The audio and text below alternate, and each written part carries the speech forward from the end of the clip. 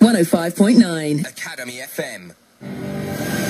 This is Kevin Daly on Academy 105.9 FM, bringing you a short roundup of sport in the Folkestone area. Coming up, we have news on football, hockey, park run, rugby, and some tournament dates for your diary. So let's start with football. Last weekend, Folkestone Invicta lost to High Flyers Havant and Waterlooville by 3-1, and on Saturday it's away to Kingstonian. Hive lost 2-1 away to Hastings, and their next game is on Saturday at home to bottom club Godalming.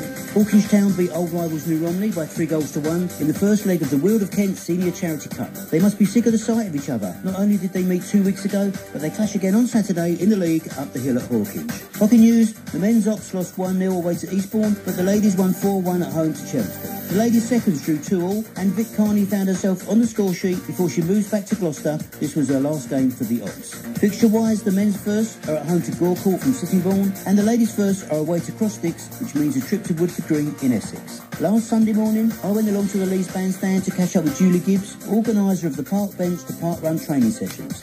Julie told me she was overwhelmed that 46 runners had decided to turn up, and she wanted to thank everybody involved, especially the volunteers from Folkestone Running Club. She added that the aim was to get the runners on the start line for the Park Run of Saturday, April the 1st. Rugby news, the Folkestone First 15 had an excellent 29-0 win over Park House, but have no fixture on Saturday as it's the RBS Six Nations. So why not watch the England versus France game at 10 to 5 and enjoy a beer and some food at the Folkestone Clubhouse. Staying with rugby, during the late May Bank holiday weekend, 26th to the 28th of May, the Rugby Club hold their annual Spitfire 10-a-side tournament, so put that date in your diary. More tournament news, Easter weekend, April 14th, 15th, sees the Hockey Festival held at the Three Hills with a welcome return to the exhibition side Hockey for Heroes, this year including a men's and a ladies team. And junior football secretaries, getting early for this one. Over the weekend of June the 3rd and the 4th, Hawkinge Youth FC 6-a-side summer tournament. This is a very popular competition and attracts teams from near and far. Organiser Gary Brazier told me that he even has an under-13 team called FC Coquel coming over from France. Please contact Gary via his Facebook page for all the details. Don't forget, you can catch up with more sports news on Thursdays from 1 to 2 p.m. and Saturdays from 10 to 11 a.m. with the team from the Shetway Sports Trust right here on Academy 105.9